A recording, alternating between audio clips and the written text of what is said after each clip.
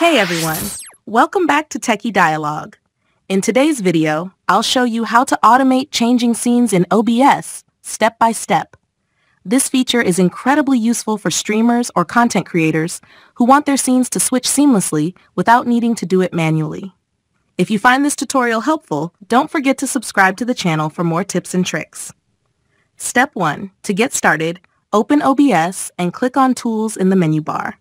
From there, select Automatic Scene Switcher. This will open the settings for automating your scene transitions. Step 2. In the Automatic Scene Switcher window, you'll notice two drop-down menus.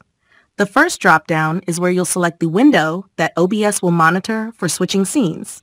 For example, if you want OBS to switch to a specific scene while using a game or application, select that application's name from the drop-down. Step 3.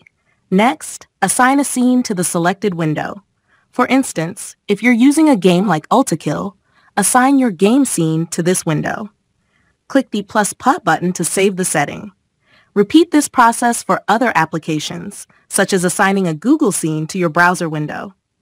Once all your settings are configured, click Start to enable the automatic scene switching. If you ever want to disable this feature, simply go back to the automatic scene switcher and press Stop. And that's it. Thanks for watching, and I'll see you in the next video.